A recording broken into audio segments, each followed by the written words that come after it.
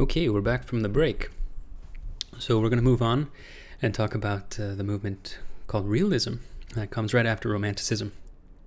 And here's where things get overtly political, starting with Realism.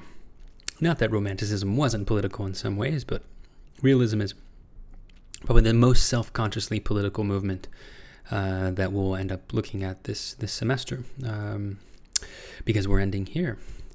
So like with neoclassicism, like with Romanticism, it's good to go in and just talk about some of the key points of these movements. So with Realism, we're safely within the political. Almost every painting we look at is going to have some kind of political commentary about society, about the economy, and you'll notice quite a bit about the working class.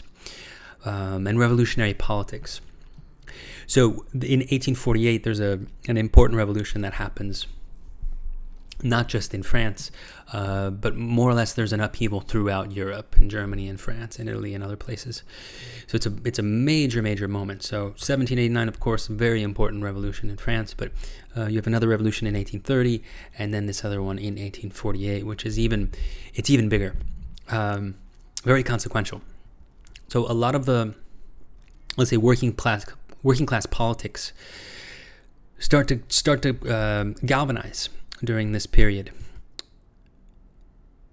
and so there's an emphasis on the working class. This is really the first movement in history now where you're going to be seeing everyday people, lower class people, workers, on the job, in some cases toiling, in some cases doing very difficult work.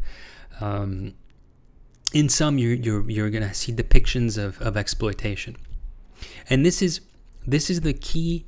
This is one of the key ways in which to understand realism. Realism doesn't simply mean that you're going to get paintings or sculptures, but we're only looking at paintings for this class. It doesn't mean you're going to get paintings that look naturalistic, that look like reality. They will, but realism, as a capital R term, as a movement, it's a depiction of the real world in its grimy, messy, exploitive dimensions. So it's inherently political. So it's not just naturalism. It's a naturalistic depiction of the world for political means, for political intent. So that's really important to understand. We saw this a bit with Romanticism. Truth be told, this idea starts with Romanticism, but it's in Realism where it really just explodes completely. There's not going to be any looking back to the past. So to the Middle Ages, to the Renaissance, to the ancient period, Greece or Rome, there's no looking back anymore. Even like someone like Jericho, we saw in the first half of class, he's still a bit neoclassical. He still has an idealizing, to a certain degree, idealizing way of painting that brings you back to the Renaissance, that brings you back to ancient Greeks, and those are the paradigms of Western beauty and form, especially of the human body. With Realism, no. There's no looking to the past. There aren't going to be any references to mythology, to religion, to anything that's in the past. It's the harshness of the present only. So it's very in your face, and it's very contemporary. It's about its own contemporaneous moment in history, which is why it's then important to realize that all these revolution and this organization of the working class is starting to happen in the middle part of the 19th century. We're going to see it through the work, and in some instances, some of the artists are not only painting the working class and revolutionary politics that are on the left, but they're actually a part of these movements themselves. If they're not communist, they're socialist. So the 19th century is the beginnings of this history of socialist and communist left working class politics. And so it's no coincidence that right at this moment in 1848, you have Marx and Engels, two of the more important political philosophers in history, writing one of the most influential and important tracts of political philosophy, which is the Communist Manifesto. If you've never read it, if you've only heard things about it, I highly recommend reading it at some point. It's an important document for understanding the 19th century, but of course the 20th century too, and our current moment. There are some incredible passages in the Communist Manifesto that seem to already foreshadow our global economic system that we have now, in all its glory and in all its misery at the same time, and exploitation. So it's a really important document, and it's also important for understanding the 20th century and how communism became embedded in totalitarian politics, and communism, the ideals of communism, of everybody being equal, of living in common, in fact became a nightmare in certain places in the world where it was tried out. So these are really big ideas, a really important history to know, and it starts right at this time. It's written in 1848, and one of the key ideas in Marx and Engels is to try to understand history scientifically. This is around the time of Darwin, so this is the first time we actually start understanding what we are as a species, of what we are biologically, where we came from, in a scientific way, in a way that can be empirically shown, hypothesized, and so on and so forth. So Marx is trying to do the same thing for history itself. So he's asking himself, how does history happen? Like, what is the essence of history? History was often thought, if it was thought at all. History itself has a history, which is weird. Our understanding of history begins in the 19th century. But most people would, before this period, would have thought history as something that unfolds in the mind of God, or it's something that unfolds according to human reason. It's something that unfolds, or something that doesn't unfold, that we just live in a more or less a timeless present, that there's no conception of history yet. So for Marx, he's trying to come up with a scientific understanding of history, which means it would be materialist, which means it could be something you could see and verify, and touch and palpably feel. And so he thought, so what is history? What makes it go? What's the engine of history? It's not some God we can't see. It's not some idea that we don't have access to. He says history was always run by class struggle. It was always run by those who have the means of production, those who have power, those who have capital, those who have money, right? Those who own things. And then those who don't, those who are in servitude, those who are enslaved, or they're serfs, or they're wage laborers, like most of us are. Like we sell our labor time to make a wage, right? And so he thinks that history has always run on this friction between classes, and that by the time you get to the 19th century, it's very clear that there are really only two classes.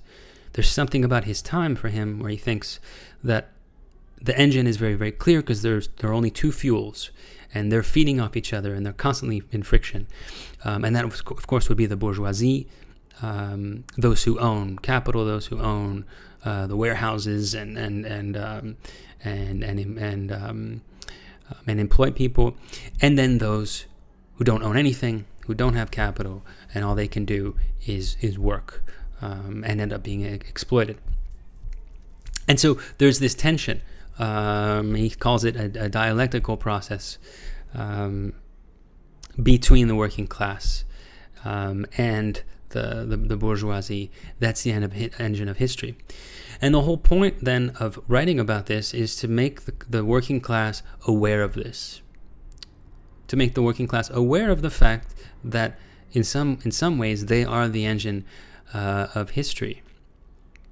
And so we'll talk about that more in a second once I show you a pretty famous poster, but I want to show you this first. This is Daumier. He was a French artist who did all these incredible drawings, which I think you can tell. This is basically the legacy of political cartoons, right? Caricature. And this is made around in the somewhat earlier 19th century, but already you're seeing class politics play out here in this drawing. So here's Gargantua, this large sort of kingly monarchical figure here, And then you have all the poor people. In the front, he's placed like a mother and her child in a way that's, I think, tugging at us. Everybody is giving the little money they have, and then these more well-to-do people in coattails, they're sending the money up, putting it into the mouth of like this big pear-shaped king, and he's actually then pooping out legislation. And then you notice like the parliamentary building in the back there. So you're seeing the greasing the wheels of class politics here. You're basically seeing like what you could, some people will describe the way in which our government functions through lobbying, right? Very wealthy, important people or corporations, they're able to lobby the government to write laws in certain ways. Whereas people without any power, people with very little money, they have very little way to influence the way in which laws are written and in the way the country is governed.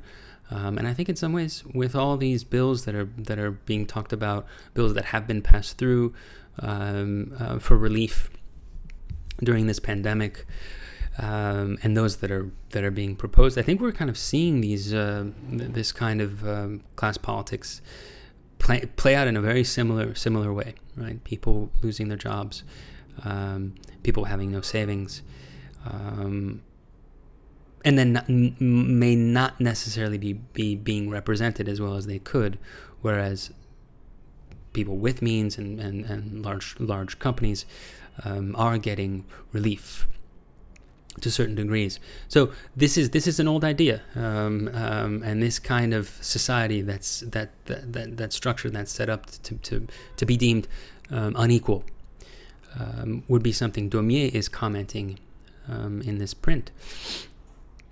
And then this is very current with what realism was all about, because it tried to show you these class politics. So we're doing a lot of political philosophy. We're doing a lot of politics in this class. This is also a poster that would describe the way in which class politics works. This would become it'll end up becoming an important poster for the Russian Revolution in the early 20th century. But this shows you, in some sense, what we were talking about before with Marx, about how history is run through class struggle. And the reason why Marx and Engels would write something like a Communist Manifesto is to send out the word to normal, everyday, working class people, to let them know that actually, while they think they might be powerless, while they think they're the ones without the power, without money, they're the ones who are getting exploited, just barely surviving, living in horrible conditions, Marx and Engels say, actually, the moment that the working class realizes that without them, all society doesn't function, it all just breaks down, that's when they realize they have the power. So this poster shows you this. So on the top, of course, in this sort of capitalist system, you have money at the top, profits. Then you have the people that rule. So either like a dictator or a king or an emperor or a president. You have the clergy. Marx very famously said that religion is the opiate for the masses. Religion is there just to keep people in check. That's why on the level of the clergy here, of this like cake basically, it says "we fool you." On the second part is the police and the military. So those that keep order, keep the laws that are enacted by the people above them. And then we have the bourgeoisie. All the people, the flappers. It looks like the 1920s. Of course, this is a little bit before. They're living it up, having a great time, eating whatever they want, drinking whatever they want, and basically just living a lavish lifestyle. Then at the bottom is the working class. So this poster, what it tries to do visually is exactly what Marx and Engels were trying to convey, is that, hey, don't you realize that you're the one holding this whole thing up? That if you just let it go, it all crumbles? Once the worker becomes conscious of this, they become the proletariat. They become the proletariat, which is conscious of the fact that in fact they have the power. And so actually we're seeing some of this play out too, because think of all the delivery people out there. People are delivering food. People are delivering medicine, delivering packages. I think about this. A lot of people have written about this recently, but the way in which, myself included, the way in which we're able to sort of live through this lockdown, live through this present state of the economy that's dictated and limited by this pandemic, is through the precarious work of people delivering stuff. They're actually very visibly keeping things going when so much else is not going, right? So for Marx, he would say, hey, get together, organize, and make sure you tell everybody, you show everybody that in fact without you, society, like all of this is not going to work. And then that gives you power, that gives you leverage, right? So this is the idea of like unions. This is the idea of working class politics and labor rights and all this stuff that really before this period is unheard of, right? Little kids are working 12 hours a day in a factory, right? So this all starts to change, thankfully, slowly but surely across the 19th century, where all these ideas are really brimming forth. So I hope that makes sense for everybody. This is a crash course in working class politics and Marxism. It's very I've gone very quickly, but I hope that made sense. So let's dig a little deeper, and here we're going to actually get to some of the artworks where all these ideas are pretty manifest. They're present. And for the realism section, I like to order them again using Marx. He wrote, this is some of his earlier work. That's even before the manifesto, economic and philosophical manuscripts, but they were very influential. And in this writing, he has a term that's become very, very important, very well known, and very well theorized, and that's the idea of alienated labor. So Marx famously depicts workers under capitalism as suffering from 4 specific types of alienated labor. Alienated, broadly speaking, can mean that you feel estranged. If you're alienated, you feel like separated, like you're not a part of something. Or if you're alienated, you can also be in some ways like abused. So think of alienated in that more capacious definition of both being separated from something, but also being harmed by that separation. So that's really important. So alienated labor is an important concept for the early Marx. And we see a number of examples in the works that have to do with realism, which would make sense because realism has everything to do with working class politics and all these ideas that are bubbling forth during this period. So the first type of alienated labor that Marx talks about is when the product, as soon as it's made by the worker, is taken away from the worker. So, a classic example is that you make something, but both the instruments that you use to make that thing and the thing itself you don't own. All you own is your labor, which you get paid for, but whoever owns the instruments and the things you make, they're the ones who can profit from it. So you make something, like someone in China working in Foxconn, they make an iPhone, but of course they can't take that iPhone home. That iPhone goes out and it's Apple owns it, and Apple can sell it for a lot more money than what it was made for, its bare parts or for the labor. And that's how profit is made. So this is what Marx called the first type of alienated labor, where you're alienated from your own hard work, right? And we have a beautiful example of this. This is Jean-François Millet, The Gleaners, one of the most famous realist works. And with Millet, Millet is actually often quite beautiful. So he's showing you backbreaking work, but it's in a setting, it's pretty bucolic. It's kind of a lovely setting. I don't know if anybody's ever read their Tolstoy. Tolstoy is definitely someone to read. I know, they're huge. War and Peace It's a doorstopper, but it is a great, beautiful, beautiful book, wonderful book to read. Or Anna Karenina, also another doorstopper. He only wrote huge books. But there are all these wonderful scenes of working class, of working people, serfs in the case of Tolstoy. They just finished their day, and they're just kind of like basking in the bliss of being tired, and there's the sun going down. And so there's this really beautiful quality to Millet's paintings, pretty bucolic, this sort of rustic, lovely vision. But he is showing work. He is showing backbreaking work, and here he's showing a specific form of exploitation and alienated labor. So you're in a field, hay, right? This is probably wheat, a wheat field. So you have all these wheat, all these barrels of wheat in the back. You have a guy on a horse all the way back there. He's probably like a middle manager or something like that. You know, he's probably working for the person who owns the wheat, who owns the land, making sure everybody's doing what they're supposed to be doing. And these three women, they're in the front. Notice how they're tied to the land. Like this one on the right, she almost, notice, like painters don't do anything by accident. The top of her hat almost comes over the horizon line of the landscape, but doesn't. So they're all visually embedded within the land.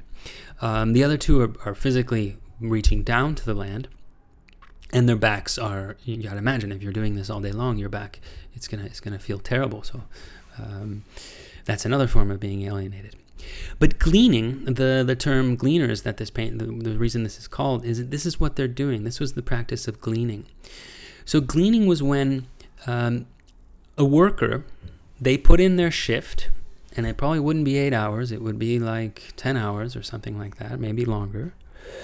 And all day long, they're cultivating the wheat, right? But at no point can they take any of that wheat home with them. They don't own it. All they own is their labor that they can sell to whoever owns the wheat. So the wheat goes to the producer who can make profit, right? So they don't have any wheat. So all the stuff that they've produced, all the stuff that they picked and harvested, that's their labor. But they're alienated from it at the end of the day because they can't take any of it home. So to reinforce the sort of the dire quality of the working class during this period is that the owner would say, okay, fine, you can't take any of the wheat that you pick when you're picking it for me, but at the end of the day, you can go back out into the field when you're done on your own time and go pick up some of the scraps, pick up whatever's left behind, to then go home and make bread for your family, that sort of thing, right? So that's what you're seeing here. They're done working for the day, but they got to keep going and keep working just to get the scraps of whatever wheat was left behind so that they can then feed themselves, right? So gleaning itself seems like it seems like a pretty ridiculous unjust practice, right? I mean, if someone owns all this wheat, all this land, and they have workers, they could just say, yes, work for me for 8 hours, but then why don't you just take some of the wheat home with you so that you at least have food, right? No, on top of the work, they have to go out and glean. So the gleaning itself is a type of alienated labor just because it's extra work and it's probably a type of, it's probably exhausting. But I think no painting depicts alienated labor as well as this one, this concept of not being able to take home the labor, the thing that you produce. One last thing about this painting, which I always find lovely, is notice the bonnets of the workers. Notice, can you tell what Millet has done here? One is blue, one is red, one is yellow. And that's not a coincidence. Those are the primary colors. And what does primary color mean? With these three colors, you can make any other color. Right? Those are the three base colors. So if you want orange, you mix red and yellow together. If you want green, you mix yellow and blue together, right? So it's as if through this really sort of poetic use of color and these bonnets, he's saying that, yes, they're the ones being exploited. They're the ones who have to glean at the end of the day. But in fact, they make up the painting. Like without these three primary colors, you don't have this painting, because all of the color, the whole beautiful scene that you're seeing here, this landscape, is made by these three colors.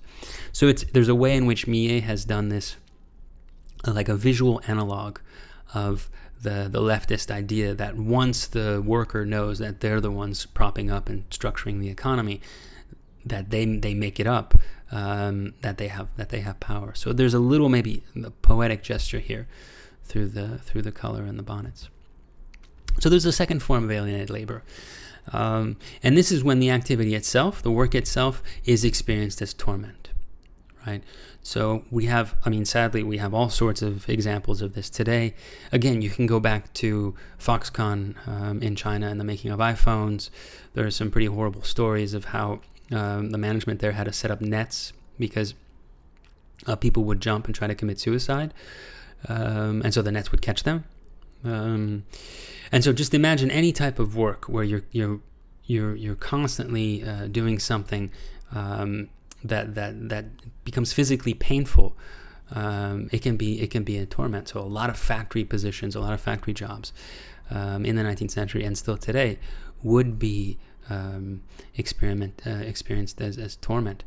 Just imagine slaughterhouses and meat production is thankfully a lot in the news right now. Just imagine what it's like for someone who has to work day in, day out in a slaughterhouse. It's both incredibly dangerous and it's physically and then psychologically tasking. A lot of people have post-traumatic stress disorder from working in these places. So that's a really severe instance of alienated labor, where the labor itself is experienced as torment on the part of the worker. So no painter shows you alienated labor in this sense as well as Courbet. Courbet is probably the key realist in the middle part of the 19th century. He even takes part in anarchist and socialist politics. He even in some ways is part of some of these revolutions. And his paintings, I think you would say that they're the paintings of the working class. So this is one of his most famous paintings, The Stonebreakers, which actually is now missing. It went missing after the Second World War. So this is probably the most famous missing painting in history. And it's The Stonebreakers. And stone breaking, this is where we get the idea, the second idea of alienated labor, was probably the hardest, lowest job in society. So on a grand scale, this is 5 by 8 feet. This is, this is not Jericho large, but this is a large painting. These large paintings, normally you would have mythological scenes or kings or upper class or religious scenes, right? That's what these big historical paintings would usually be about. Courbet comes along and says, no, I'm going to give you the worker, the lowly worker in all his glory in this large history painting. And so here's an example of David. Once the revolution goes bad, he becomes the favorite painter of Napoleon. So this is just a little bit before this. This is what people would have expected of big paintings at this time, right? Of historical figures that are usually very idealized. Notice, I always love, like Napoleon was famously short. Look how big he is. I mean, that horse is like a tiny horse. If it's just not to scale between human and horse. If anybody's ever actually seen a horse in person up close, horses are big creatures. They're wonderful. This is a totally tiny horse. Of course, it's to make Napoleon look bigger and stronger and more powerful in this scene of war, right? But this is what large-scale paintings would be reserved for. So for an artist to come along like Courbet and have this large canvas filled with two of the lowest workers in society, the stonebreakers, was quite radical. And with Courbet, unlike Millet, there's something actually quite, I don't know if ugly is the right word, but it is really abrasive. Even the quality of the paint itself feels a little like burlap sandpaper. Like there's something really harsh. Not only is the scene harsh, but the way it's depicted is harsh. There's no real pretty colors.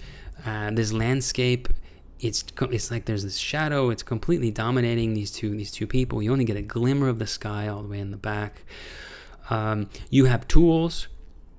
But not only tools, you also have like a pot with bread and like a utensil. So you get the sense, oh, well, they're working, they're they're breaking rocks all day long by the side of the road, and their lunch break probably consists of something they had to bring, and they might not have that much time, right?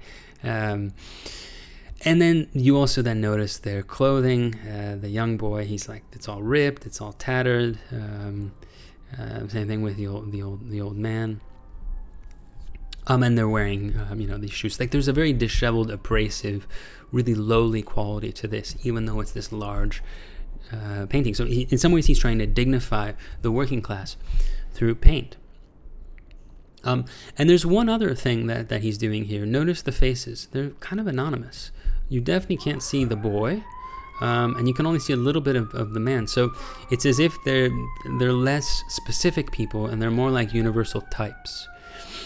And then you get this sort of really dire sort of fatalism, where the young boy, it looks like this is a cycle. Like, inevitably he's seeing his future in the old man, right? This is not a moment where you really have class mobility, right? If you're born a stonebreaker, odds are you're gonna die a stonebreaker. If you're born an aristocrat, you're a baron.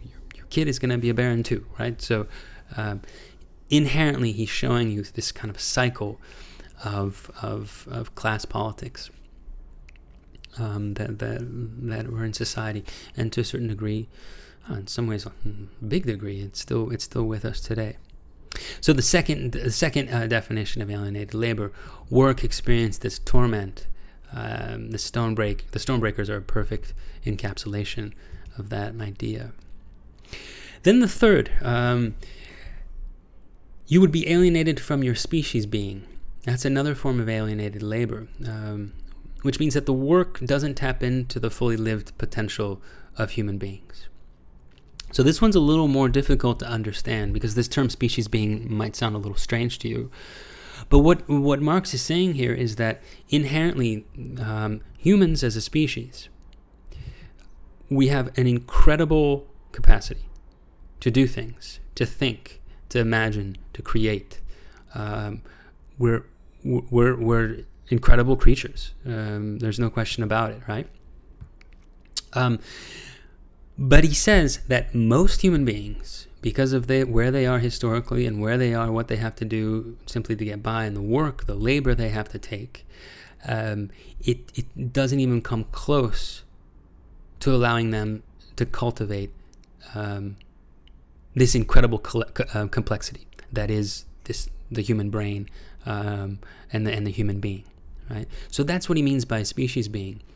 We as humans have an incredible capacity for all sorts of things, but we might not necessarily live in a situation, in a social, political situation, where we're allowed to actually cultivate that, or in some cases, even know about it. I mean, I've definitely had students who because of where they come from, they don't know how smart they are. It's kind of a tough thing to see. Eventually, hopefully, they do, right? But it's a work of labor, and there are some people in the world that they never understand the potential that they have. So this is something that Marx really laments, and he says this is because of this economic system, this capitalist system, that in many instances it just needs bodies to do things, but not complex creative minds that they inherently are. So here's an example from a contemporary artist, because this, again, I think you can tell that these ideas that we're describing here, they all still feel very current. There's still something quite current about these class politics that start up in the 19th century. This is a photographer named Edward Bertinsky, who does these huge, incredible photographs, and he did one series in China where he went through and took these large format, really quite beautiful photographs of factories, but of course the work that you're seeing inside the image is a grueling work. It's a form of torment, but it also depicts how work can be completely unfulfilling, and whatever capacity we might have as human beings isn't being met because the work is drudgery. So this is a chicken processing plant So millions of birds are being cut up, and workers are doing the same thing over and over and over and over again. Whereas they could be studying mathematics, they could be studying art history, they could be studying philosophy, they could be writing music, they could be doing all these things that we as human beings can do, whether you live in China or whether you live in New York City or whether you live in wherever you are. The work itself does not allow you to tap into that potential.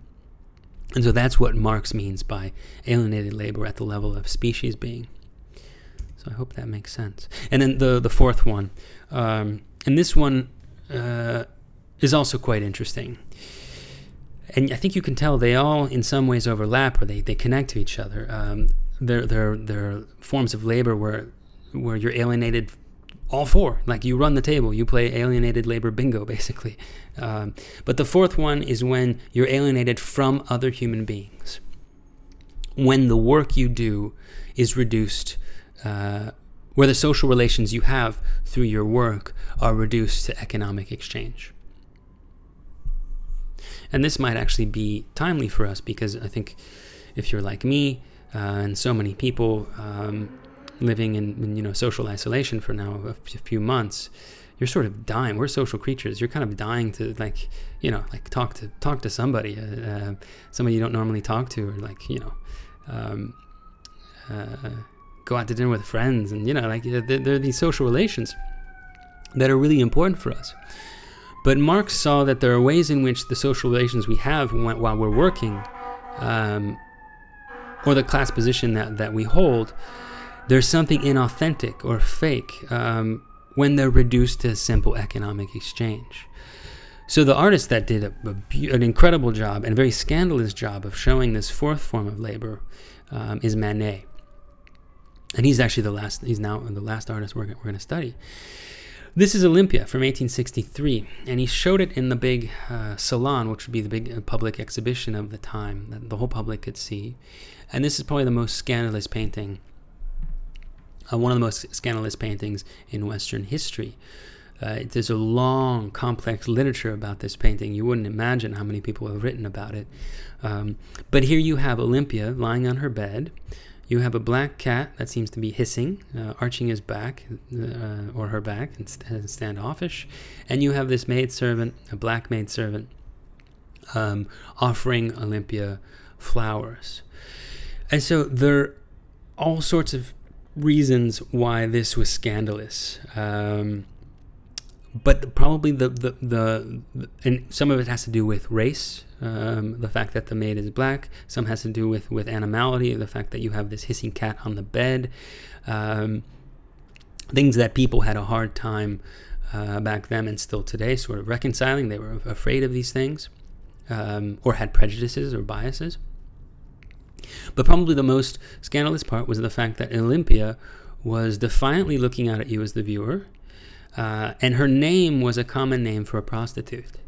So Manet is showing you a nude, a female nude, but not as a goddess. So we could compare it with Titian. This is a Renaissance work, the Venus of Urbino, very, very famous. So here you have the Venus. She's a mythic figure. She's Venus.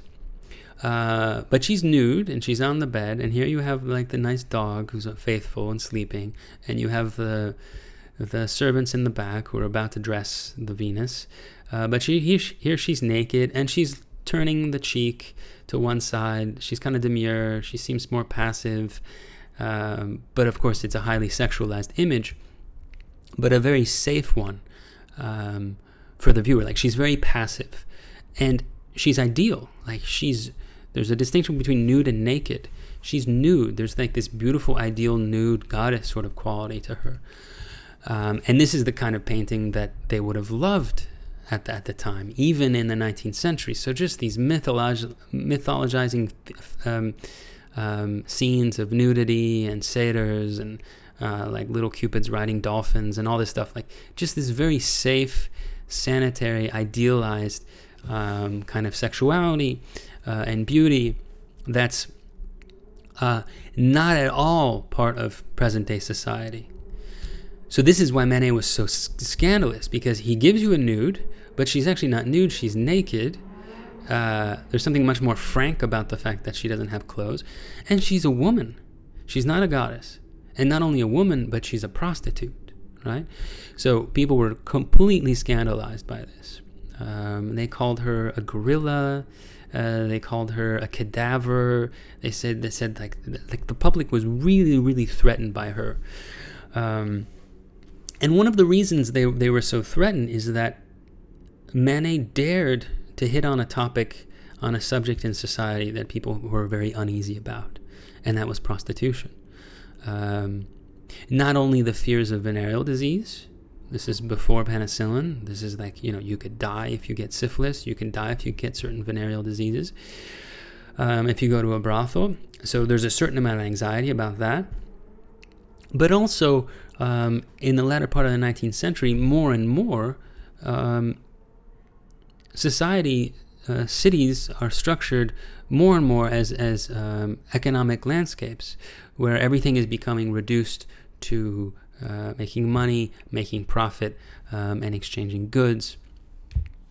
And in this instance, in this case, Manet is almost showing you the logical conclusion of this type of thinking is that if everything is up for sale, if anything can be everything can be a commodity, if society, a capitalist society, reduces everything to profit margin and exchangeability, then it only makes sense that even the human body can be exchanged, can become a consumable good or a commodity. And this maybe still makes people uneasy today. It definitely made people uneasy back then. And this shows then the fourth form of being alienated. This is like the perfect example of alienated labor, of experiencing social relations as inauthentic and reduced to just economic exchange. Because think about it, like the most intimate moment that people usually think about is to have sex with someone, someone they're attracted to and they're fond of, or they might be in love with, and so on and so forth. That's like this authentic, it's supposed to be this authentic thing, right? This authentic experience of human beings. Here you're seeing someone selling their body, selling their sex for money. So the thing that should be the most like intimate and authentic, in fact, is simply an economic exchange. Like sexuality itself is reduced to a social economic exchange, which for Marx is part of this fourth type of alienated labor, where even your rapport, even with your sexual relationships that you have with other people, those are reduced to financial gain, to profit margin, and to economic exchange. And so we don't really have to go as far as this example to think of this, though, right? I mean, like if you ever just imagine dating somebody, and the only reason they're dating you is because they can get something. Like they get some kind of credibility, or they make some kind of money, or they can monetize the relationship some ways. I think celebrities do this a lot, no? People get together because it's good for their brand. That, for Marx, he would say that that's a form of alienated labor, where even like a relationship is reduced to profit margin. And I think there's another painting by Manet, the last painting we're looking at all semester, where he shows this once more. This is his last painting, the late really great painting about La Folie Bergère, which is this cafe. And you have this woman who's working the bar with champagne, Bass ale, oranges, a flower, and so on and so forth. She's working the bar, and behind her is a large mirror. So the mirror is allowing you to see this cafe. And cafe in France, cafes are like bars, nightclubs, right? There's a trapeze artist, you can just see her feet, like there's a chandelier, so there's all this entertainment, and you just have this sea of people in the back there, one with binoculars, looking at other people. It's this social gathering, people drinking and having a good time. But then you notice something strange. In the mirror, you see her again, but the reflection doesn't make any sense. The reflection, you see the mirror. This is the frame of the mirror. The reflection should basically be right behind her. You might not, if it was correct, since we're more or less head on, you might not even see a reflection. But Manet did something weird. Everything else is right. Everything matches up except for her. Everything is like, it's like she's split in some weird way, right? So you get to see her back. And in front of her is a gentleman, this dandy in a top hat, right, with his cane. And he's probably ordering a drink, and he's probably doing more than that. So it was known at the time that you'd have men propositioning women who were working, and this is definitely before the Me Too movement, so who knows what kind of things he's saying to her, right? And when you see her not in the reflection, but quote-unquote in real life in the painting, I've never seen a face that expresses tiredness and sort of disgust and just this sense of, oh, not again, right? You get the sense that she's really not enjoying this exchange she's having with this guy who's ordering a drink and maybe being too forward or macho or being a jerk. Her reflection, on the other hand, notice how she's different. Here she's kind of standing up somewhat more rigidly at the bar, but here she's leaning forward, as if she's actually like enjoying the engagement she's having with this guy, right? So this has perplexed people and scholars, and I love, like, students, when we actually have class, when we're all together, students really love talking about this painting and coming up with theories as to why you have this weird aberration in the mirror. And one way it's been interpreted is along the lines of this fourth type of alienation in Marx, is that when she's working, she has to put up airs. She has to act out someone that she's not. She has to be inauthentic. She has to pretend that she enjoys serving this guy. She has to pretend that she actually finds his off-color jokes funny. But the real her, the one inside, is not amused, and is probably not feeling so great, right? So this is it could be like a compelling interpretation of this painting, is that it would show how social relations, when a person talks to another person, is having like an exchange, when it's within the context of labor, when you're working and you have to basically be part of the service economy, then you can become split. Like, you almost become alienated from yourself. And I felt this before. I mean, as a professor, I try to be more or less myself while I'm teaching, but I can't be completely myself. And then there are some jobs that maybe you have where you have to act in a certain way that's not you at all, right? So while you're at work, you almost take on a role, and then you become sort of alienated from your own self. It's kind of, it is you, but it's not quite you, right? So Manet is depicting this really well in this late painting.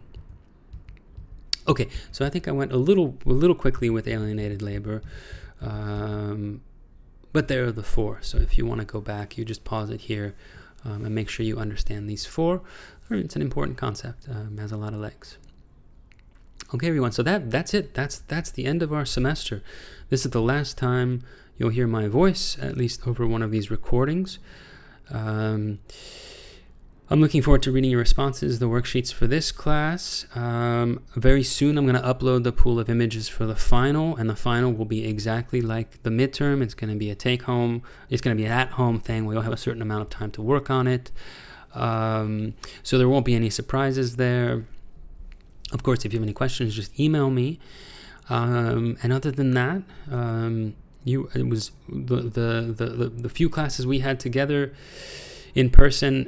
You seemed like a really wonderful group. It really sucks that we weren't able to sort of see each other in person the whole way through, because it was so promising, our discussions together, and I would have had honestly a lot more fun teaching you live, and we would have gone to a lot more places than we could through this mediated form of me giving the lecture as a recording. But I still hope you got some good things out of it, and more importantly, I hope everybody stays stays well, stays safe and healthy, and that we get through this whole thing. Okay, take care, everybody.